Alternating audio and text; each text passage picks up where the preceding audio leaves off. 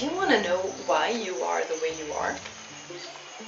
Why you are attracted to certain things, why you dislike other things, why you tend to repeat certain patterns, even when you don't want to, and you do everything to prevent that from happening, and yet it happens again. How is it possible? Would you like to know how your character structure was formed?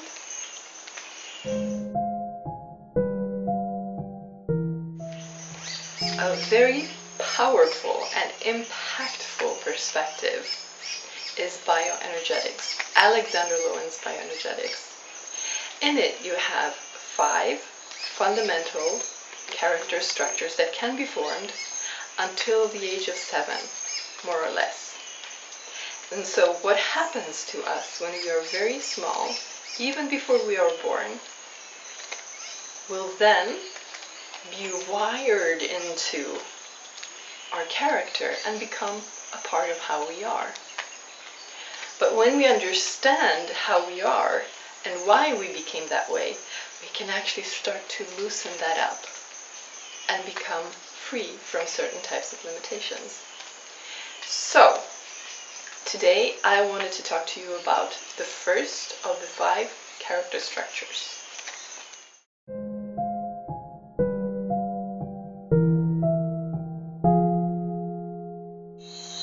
The schizoid structure is formed through rejection. Just like every other structure, it is formed through a trauma that then creates a defense mechanism in the body, and that defense mechanism sets up the schizoid structure in this case.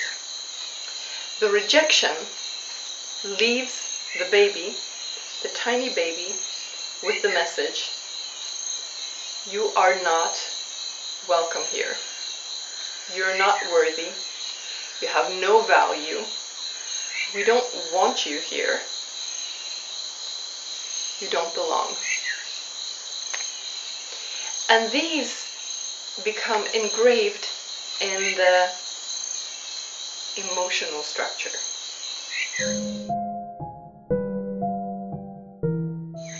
Physically, it manifests itself as fear, a fear paralysis of the whole body. And so most of the energy will be right here, and most of that energy will be in the mind, in the head. So it will lead to a type of person who tends to think more, be more in the mind than in the body. Physically, this will usually lead to tensions in the shoulders, neck, and in the hips. The limbs are usually not felt and experienced very much. Instead, most of the person and the person feeling themselves as their dwelling place in their body is here. This structure has the ability to disassociate. It has been paralyzed by fear because it is afraid of dying. It is afraid of not being able to survive to be here because it's been rejected. And so, this leads to the ability to disassociate from feelings.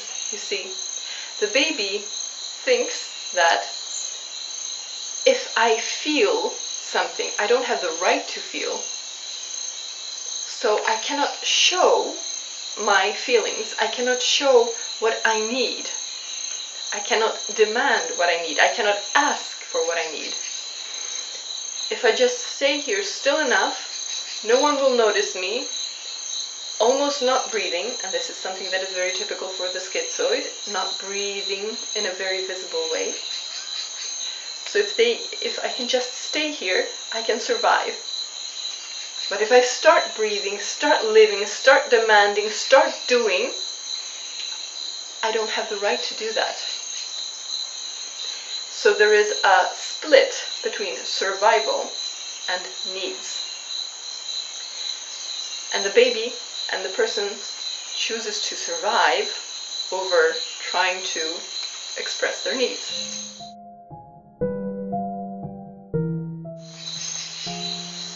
And so, throughout their life, a schizoid person will have a lot of automatic strategies, things that they think are just natural to them, ways that they just tend to react, that will be based on trying to avoid rejection. And the way it will do it is usually by not connecting, by not making that deep, profound, intimate, lasting connection with others. And that will be what they most want, what they long for, that really deep, meaningful connection with someone. And yet, that is what harbors the deepest fears, the fear of dying, actually, in the case of the schizoid. And so the schizoid might have, for instance, a much easier time connecting to animals than to people, because people can reject you. Animals can't really in that same way. And so they might be able to develop really deep connections with animals, something that maybe many other structures might not really have the ability to do and cannot really understand. How that's, well, it's just an animal. What do you mean? Whereas for the schizoid, it's a meaningful, deep connection that they have been able to establish.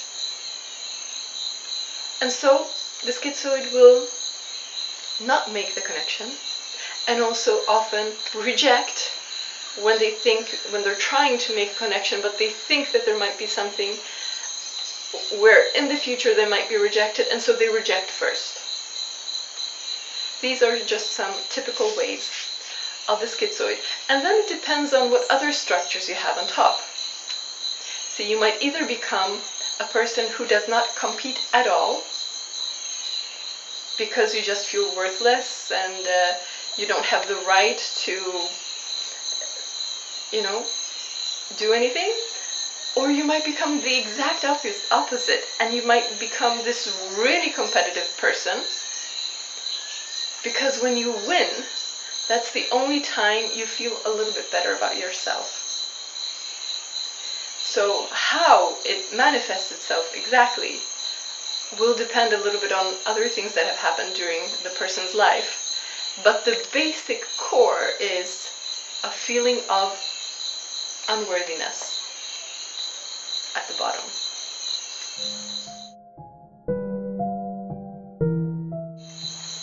So what can you do if you have a schizoid structure? The way to treat it at the root is to try to take these two that are seen as opposites and blend them.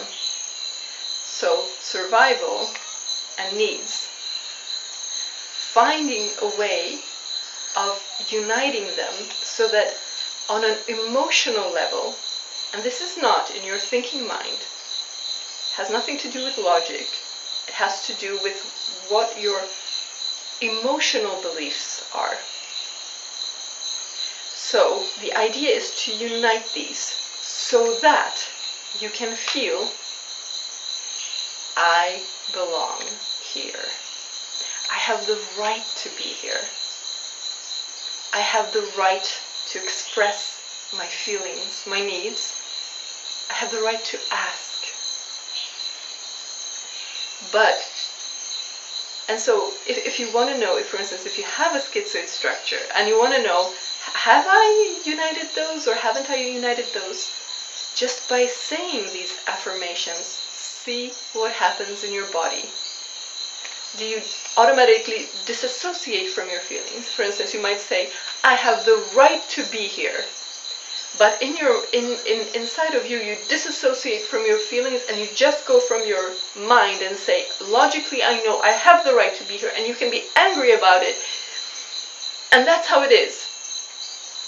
But inside, you're not open, loving, knowing that this is the truth. So if inside of you there is any type of tension when you say these things, I belong here, and you can feel an expansive feeling, then you have managed to unite the two. I have the right to express my feelings. And if inside of you there isn't any tension or any part that all of a sudden you feel nothing, and you just say, I have the right to be here, there's nothing, you actually feel a positive, expansive feeling. Well, if you feel the positive, expansive feeling, then you know that you're on the right way and you're uniting the two.